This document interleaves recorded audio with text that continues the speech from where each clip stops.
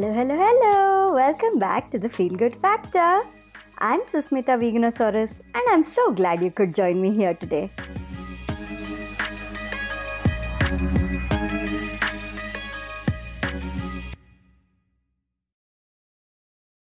Hey everyone, welcome back.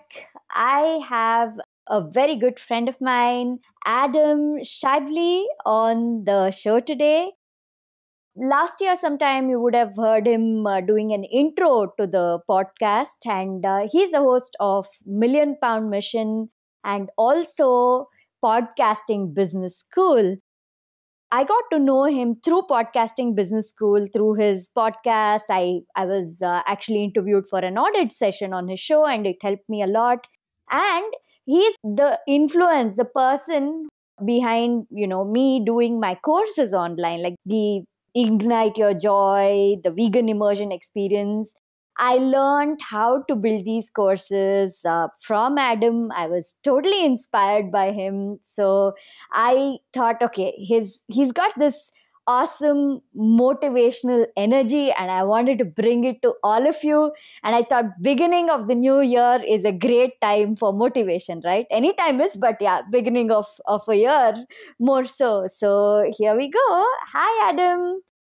Veganosaurus. I am very excited to be here. I love your energy as well. Like whenever I listen to your show or listen to you post things on Instagram, it's like you're very positive. I love your outlook on life. I love how driven you are to help people. So I'm ready to step up and lend some of my energy to your audience here. And I think we're going to create some podcasting magic.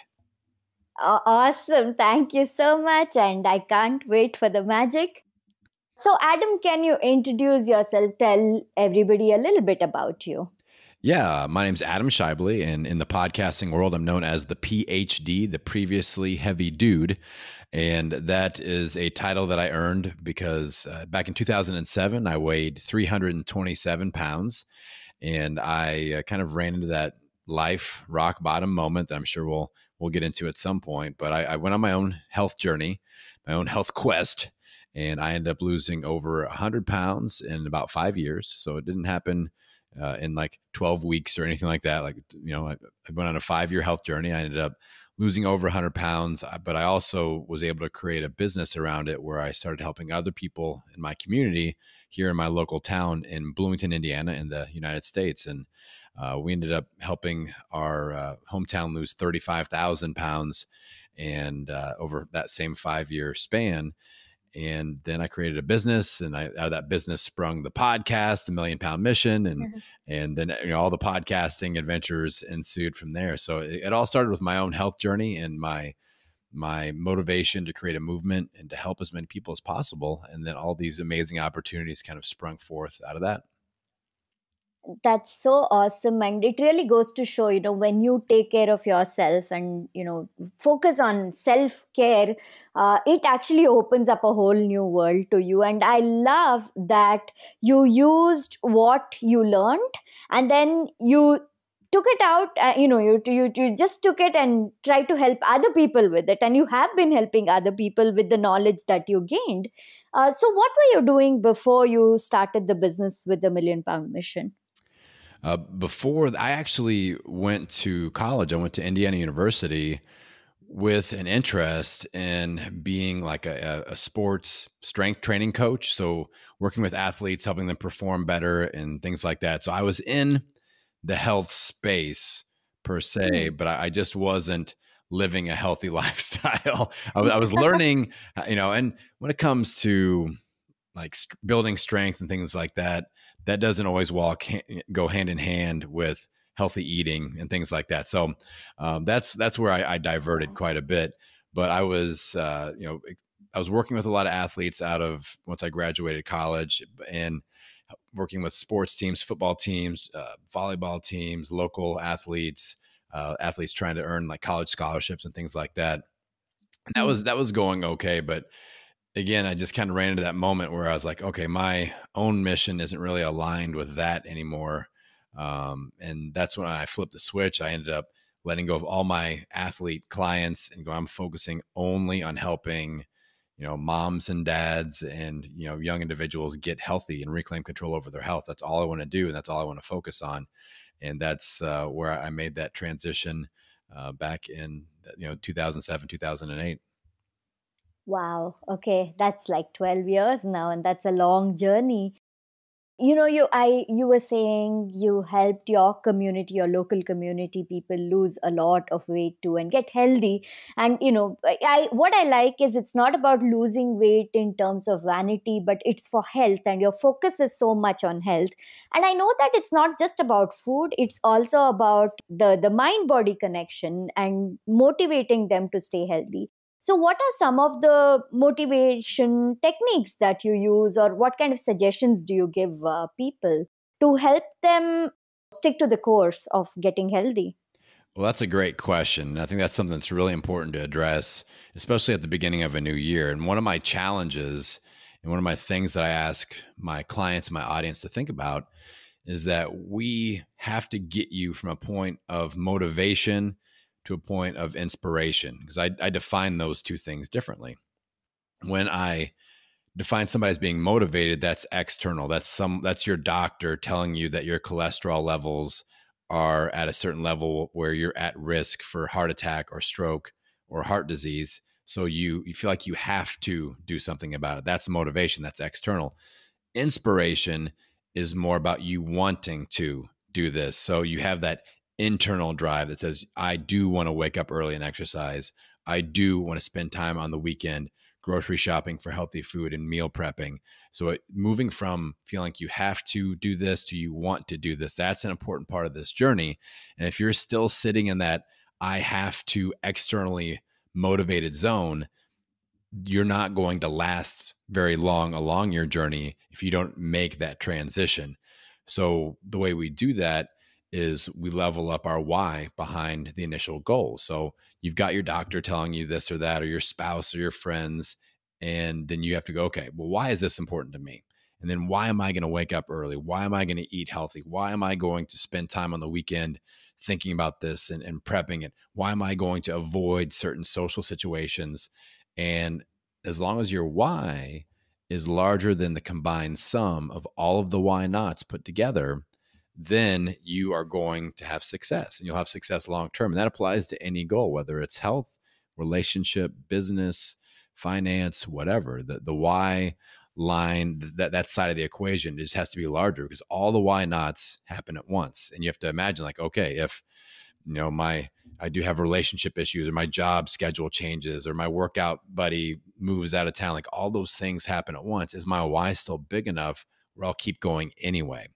So I think those are two important things to address at any point, but especially at the beginning of the year of, am I feeling motivated or am I feeling inspired? Which side of that line am I on right now? And then where am I at with my why versus my why nots?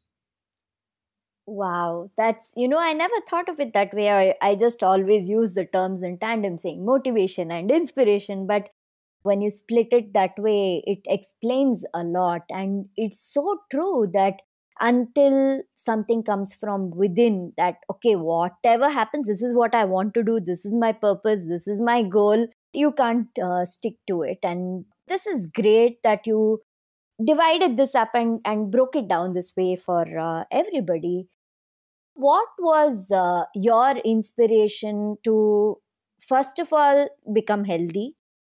I mean, there are plenty of people who are 300 plus pounds, but they are not inspired to go healthy, or they may try and give up, or they may slip up, use excuses. So, what was your inspiration that kept you going? And also, your inspiration to turn this into a business and help people with their own health journeys?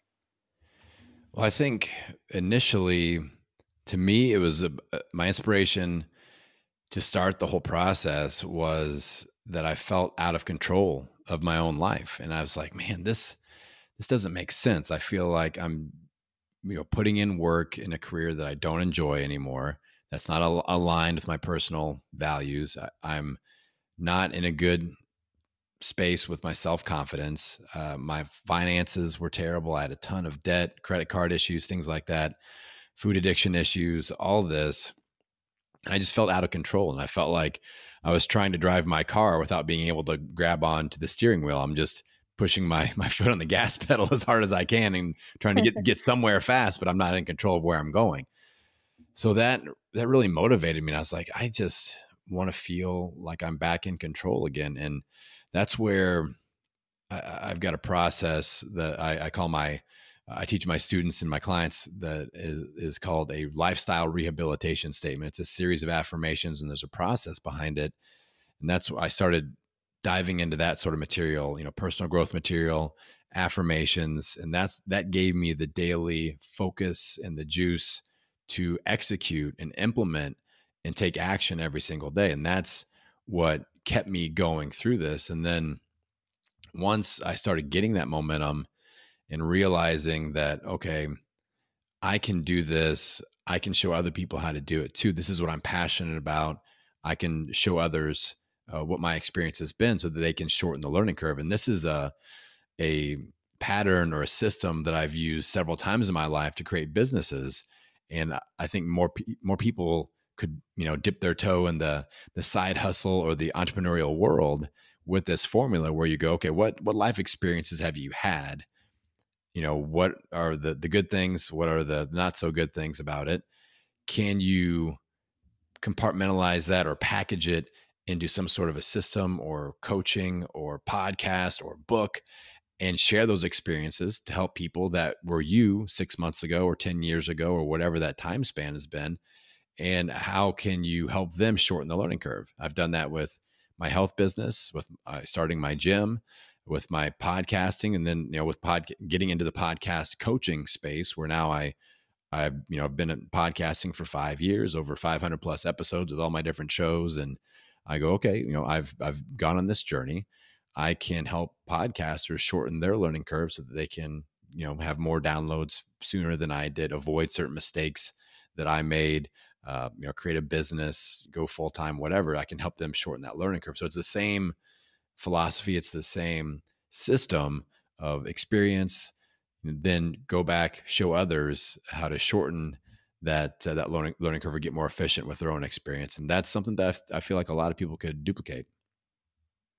Yeah, when you're speaking about this, I realize that you have a lot of very, very interesting business ideas. And I like the system of, okay, know something, teach it.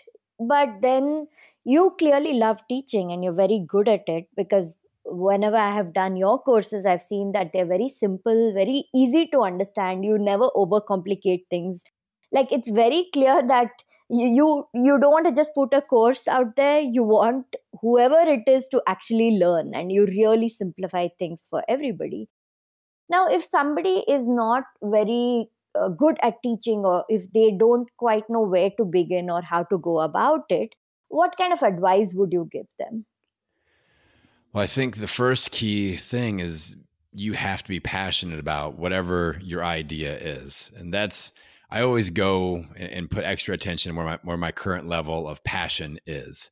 And in the world that we live in, I feel like if you are passionate about what you're doing, you'll attract the right people into your life. Like, those relationships will happen.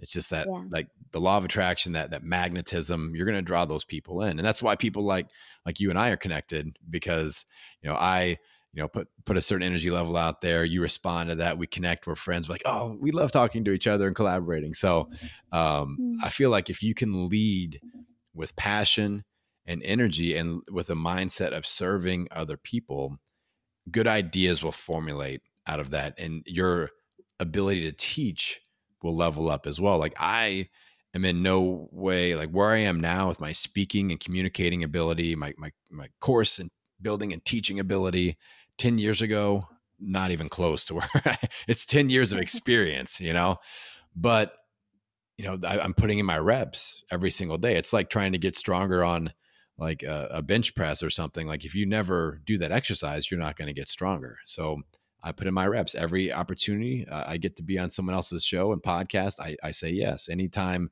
I get to speak on a stage or a virtual stage, I say yes. And I really think about the craft, and I think about how can I communicate effectively.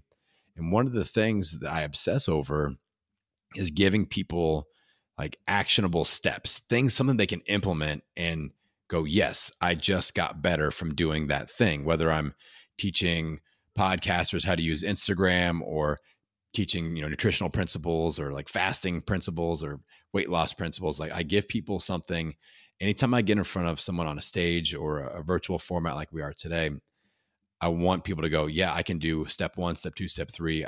I got results from those. So I'm going to dive a little bit deeper into Adam's world and see what else he has to offer. And I think if you can, again, come with that mindset of adding value, serving, letting people borrow your energy until they build up a little bit of their own, and then giving them direct, implementable steps so that you stand out. That's why I stand out on a stage. Every time I get up and speak at like Podfest, I just dive right into action steps. I'm like, I'm not going to give you theory. I'm not going to talk about why you should be podcasting or like why podcasting is great or 10 years of my backstory. I'm just going to go, I've got 6 steps to XYZ. Let's go. And I've got 30 minutes and I just give them all the things and they're furiously taking notes and like, they're not used to that. So you stand out. But yeah, that's kind of my philosophy. That's great. And yeah, I'm sure, if people break it down to implementation, even those who are not so passionate about teaching as such, they don't have to be passionate about teaching as long as they're passionate about what they're teaching, right? So this is a great, this is a great idea, thinking about, okay, how to help people implement, not just teach or put your knowledge out there, but how to help them actually use that knowledge in their life. And that's really, really great. What about, again, it comes down to the business thing, the whole idea of building businesses, what you were saying, putting in the reps. Do you have advice for people to build their side hustle? Like what kind of dedication, what kind of planning, what do you think would be required? Because there are two things. One is, yes, people may not have any ideas, and then yes, you will have to figure out to how to get some ideas and work on that. But there is the other problem where some of us have way too many ideas and we want to do everything, right? Like I want this course, this course, this course, that, whatever. So how do people make sure to stay on track, get things done, versus getting carried away into different ideas and just thinking too much? Well, you are on fire with amazing questions today. I love this topic because I feel like I can give your audience a couple things to think about that will save them a lot of time, money, and frustration. And again, this is where I come back with implementation steps. Like if you all listening in can just think about what I'm about to tell you, it could really help quite a bit. So the first thing is just to recap what I said earlier, like you have to think about your life experiences. What have you gone through that could serve other people? And what are you passionate about currently? Where's the intersection of what you have gone through that can impact other people in a positive way and what you are currently passionate about? Maybe you went through a terrible divorce and you had a relationship that was like really like abusive or violent or whatever, and you've come out of that and now you're remarried and you're in a great relationship. That is an experience that if you're very passionate about that now, like getting out of the bad relationship, escaping that, finding your true soulmate or whatever experience that is, like you can teach other people how to do that if you're passionate about it. So once you find that passion point, well, we could give another great example. Our mutual friend Tamar, like Tamar has been through severe addiction and alcoholism. She's been through a crazy experience with that. That was traumatic. She's on the other side of it, and she's a very successful entrepreneur now. And now she's teaching, recovering addicts how to become entrepreneurs. So that's exactly what I'm talking about. And that's a real life example. So shout out to Tamar Medford. So that's like, if you have that sort of an experience, and it doesn't have to be that dramatic, like it can be something like maybe you're very passionate about a board game or a video game, or like I've got clients that are creating brands around their passion for video games, a specific video game like Fortnite or whatever. And they just are super passionate about it. They have had a journey of going from beginner to expert level, and they show other people how to do it, and they talk about it on their podcast. Like, that's how simple this can be. So life experience where it intersects with your current passion, that's the first step. The next step, where I'm going to save you a ton of time and effort and frustration and money and energy, is you have to understand what pain points your potential audience has and who they are, and be as niched down, however you want to say it, as specific as possible with your messaging, your branding. Like when I start podcasts now, I think like, who is the exact person that I can serve, and how specific can I get with them? So like podcasting business school, niching down to just talking to podcasters, that's like a subcategory, but talking to podcasters that are interested in forming a business around their podcast, that's even more specific. So how can you get specific and then even more specific, and then understand their pain points, their issues, those problems that they have that you can solve, that you can lend your knowledge and energy to? Do that. The mistake that I made early on was I thought, okay, here's what I want to create, and here's what I think would be cool to create. And I created a whole bunch of stuff that nobody wanted to hear or wanted to buy. And that's so understanding who your audience is, how you can serve them, how they want to be served, and then creating content and programs and services around that. That is the key to success, in my opinion. Wow, so true, so true. Because this happens where you are passionate about something, like, yes, I'll put this out into the world, and this and this, and then it's like nobody's there and Yeah. nobody's buying, and it demotivates you, and you're like, okay, why do I even go about doing this again? So which brings me to my next question. As you said, you had a couple of misses before that first hit happened. So how did you keep yourself motivated to keep going? Because after a point, you're like, I put so much effort into this and nobody's here, so crickets. So what do I do? How did you bring yourself back to continuously creating more content, courses, whatever it is? Well, if I could like pull back the curtain on my Kajabi account and show you all of the courses that are in there, like literally close to 100. And if you go to my website, Wow. I have like 3 offers that are yeah, that are going. But I'm talking about like paid courses, memberships, coaching programs that I created that nobody wanted. And until that alarm bell went off in my head, going, okay, I need to start talking to these people and ask them what they want and have them, help me build it. That's why I'm a big fan of like a beta test group or a beta community where they're a part of the creation process. That's been one of the most valuable techniques that I've ever implemented. But early on, I'll give you an example. One of my first memberships I created with my health podcast community, I was just getting things growing. And I was like, all right, we need to do a membership. It's going to be $9 a month. I'm going to have thousands of people sign up for this because it's only $9. This is a no brainer. And I created, again, without talking to anyone, I created this monthly process. I put 6 months of content up in advance so they had something to go through. We had all these like coaching sessions and all of this stuff. And I had, I think like 7 people sign up total. So I'm making like $60 a month for like 60 hours of work a month. So I'm making $1 an hour. And I was just like, oh my gosh, this is terrible. This is like mind numbing and soul sucking. All this thing that I was super passionate about. And I shut it down. I was like, all right, we're going to figure this out. And I went through several different variations of courses and offers until I crossed that line. The light bulb went off, and I go, I need to talk to these people and have them help me create it. That way I'm creating exactly what they want, surveying people about price points and things like that. Like that's super, super important. And that's what's really served me well moving forward.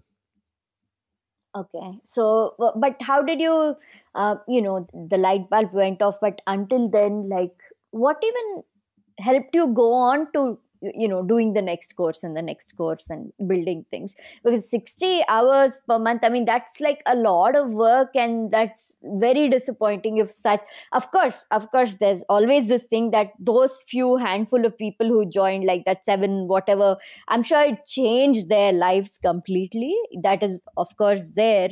But apart from that, like, what kept you going, like, okay, let me do the next thing, but this time I'll change my strategy? So what even helped you go forward to that next step? Well, that's a very important question. I think that I knew a few things to be true. One was that what I had to say was important, and that what I had to say was impactful, because I had seen it. I'd seen it myself, and I knew, and the people with my hometown that I could physically reach and put them through my processes, how impactful that was, the amazing results. I'm like, I knew it works. My methods work. They're life changing. They can be pulled off. I just have to figure out the method of delivery. And that's what kept me going. Like, I absolutely know this is important information to be putting out there, that this will be a game changer. Like, I have 1,000% confidence in myself and my methods and the way I teach people. So that is what kept me going. I just had to say, okay, how? It's just the packaging, it's just the process, it's just the method of delivery. Mm. And working with people, I'm a high energy person. And when I get face to face with somebody in person, they feel that, and they're much more likely to go, yeah, I'm in, let's go. Or they see all the results that I've produced. And Mm. it's different when that's a Facebook ad or a podcast that they're listening Yeah. to. And it's just a different way of communication. It's a longer exposure situation where people will have to hear more shows, or like, I have a lot of people that sign up for weight loss coaching, and they've listened to my show for 3 or 4 years. and I'm like, what took you so long to sign up? Like, well, I'm just getting this figured out. I'm like, all right. And I always just wonder, like, what leads to them hitting that purchase button. So I always ask, and it's interesting, but it's just a longer tail of exposure for people that haven't met you, or they don't know, like, or trust you just yet. And maybe it's not, the right time in their life, or whatever. So we can't always take it personally, because there's a lot of variables involved. And in the virtual world that we live in, we know that it takes many, many more exposures to an offer before somebody does hit that purchase button, compared to what Mm. it was even like 5 years ago. So that's something to keep in mind. It's not, hey, I mean, if your message is worth it and your goal, it's that why versus why not. Like, I have financial goals. I have goals for my family. I have extreme confidence in that I can show up and that I can deliver. So to me, it's just finding the right method of delivery again. And that's just a matter of effort and tweaking and conversations. And I'm willing to put that in, because I feel like I can definitely deliver and hit my goal in the long run. So that's what keeps me going. Wow. Yeah. Okay. That makes so much sense. And constantly coming back to the why. And I love that you said that, okay, your message is great. You can present it well. So so it's not, just because somebody didn't come and join a course or a community, it didn't make you doubt your content. And that is great. And that is something people need to keep their eye on often, and keep remembering often, that it's not a reflection on the content they have created if somebody is not come to if enough people have not come to join it yet. I love that. You were talking about how you priced the community at just $9, and you figured, okay, because it's such a low price point. And I think that it comes back to, I've heard you speak about this on your podcast and interviews with others too, about how you need to price the right way, how you need to value yourself, and if you don't, others won't, right? Yeah. And I found, like, I started off my career as a personal trainer and boot camp instructor. And it was interesting, as I increased my price, I became more in demand. And it's Mm. totally backwards than what we think. Like, oh, it's a great value. People will see the value, but you become cheaper in their mind as you drop that price. So my $9 offer, and I'm putting all this behind it that I thought was a no brainer, super easy to say yes to offer. people were going, this doesn't, must be something wrong with this. So eventually I created a membership that worked really well. I made a few different tweaks in the content that I was focusing on, and my clients really want accountability. So I included more me time, more check-in calls and things like that. But I elevated the price to $97 a month, and it was very successful, and people started signing up. So Mm. it goes against what every entrepreneur, the way that we think. We see things in terms of value. A lot of times we're like, this is such a huge value that they will not be able to say no to this. But sometimes if you don't respect what you're offering enough to make people pay what it deserves, then it's going to be an unsuccessful effort. And that's a really hard thing to figure out. I've done different techniques. My latest membership that I launched in the podcasting space, I actually did a tiered launch, which worked really effectively, where I said every 10 people that sign up, I'm going to raise the monthly price by $10. And Mm. then as Mm. signups slowed down, that naturally gave me the zone that people were willing to pay in. And Mm. again, it's kind of letting your community and your ideal clients decide for you, instead of me going, it's going to be $3 million a month, or whatever, or $3 a month. Like, who knows what people are actually willing to pay for this. So that's a technique that I was pretty happy with, because now I've got a zone that I know people are willing to invest in on a monthly basis for this offer. See, that's so clever. And how did you even come up with that idea of the tiered thing? Ideas just come to me in the middle of the night sometimes. Middle of the yes, middle of the night is the time. True, true. Do you get up and start writing it down, or how do you save these? Because it's coming in the middle of the night.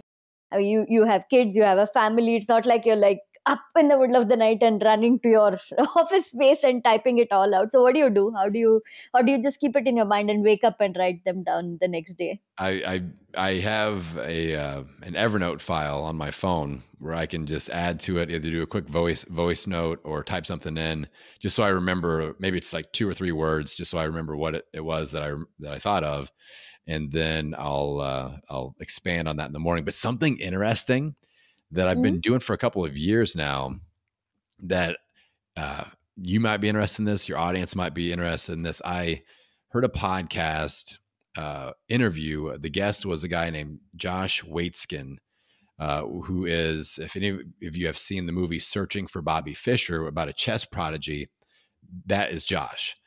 And I think he was on Tim Ferriss' show, but he was talking about basically employing his subconscious mind to work for him overnight while he's asleep. Mm. And this is a really fascinating technique that I believe has been working. And I've been having more of these types of middle of the night or really fresh minded thinking experiences in the morning.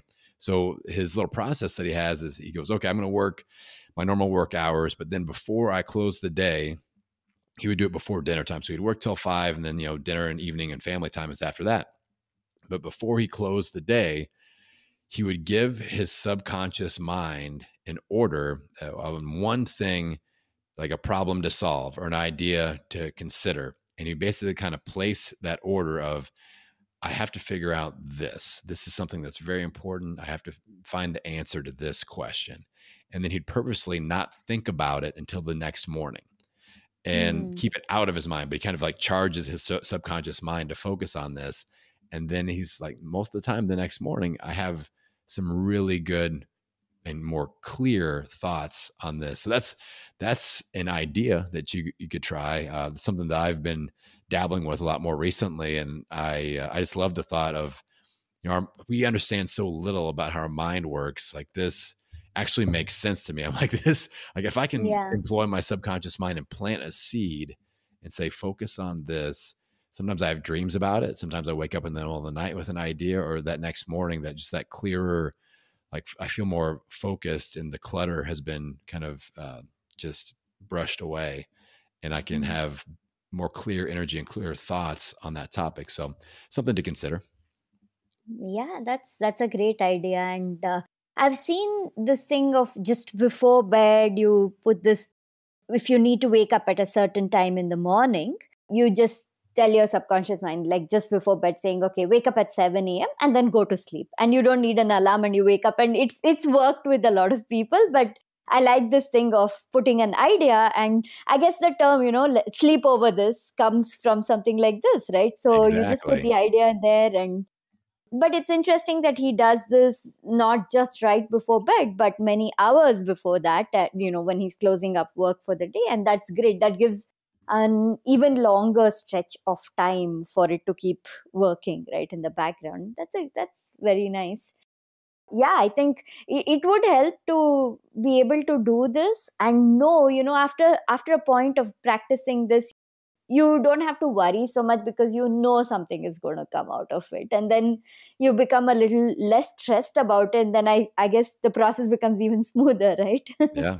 Yeah. It becomes a part of your daily routine. Just like when I do my affirmations, like I really look forward to that time in the morning, and I have a little bit of coffee to get the caffeine running through my system. And I do some visualization, some meditation, and I read my affirmations. And but at the process at the end of the day is just as important. So I think that our body responds and our mind responds, and we get into that groove to where it's just a part of the routine. And like you said, we get more and more efficient with that the more consistent that we implement that.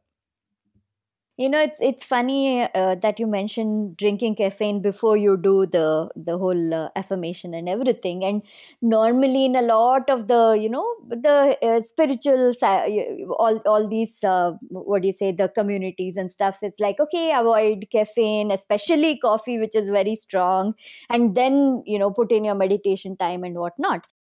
And it's so funny. So I don't drink coffee every day. I drink it once in a while. I'm more of a tea person. But when I do drink coffee, I actually like to sit down and meditate after that. I feel good. I feel, and I always thought I was the odd one out. Like, it's kind of weird. Like, it goes against what is usually told about drinking coffee. Your mind is too jittery, so you're not able to focus, but it helps me actually meditate better. So, I was smiling wide when you're like, okay, I get caffeine into my system and start doing my affirmations. Well, to me, I feel like a trained mind is enhanced by caffeine or stimulants and things like that, where we have that muscle built up where I'm not going to get, monkey mind, scatterbrained, because I put in my reps with my meditation every single day. Like I use my Headspace app Hmm. every day, every morning. And so my mind is trained in so that the caffeine, the stimulation, it just makes me more awake. But with that awake feeling, I'm able to focus on what I'm doing in the moment instead of being, all over the place. So I think it's more of whether your mind is trained in on that process or not. And if you are a meditation veteran that's been doing it for a while, I think you'll be fine with a little bit of stimulation in your system.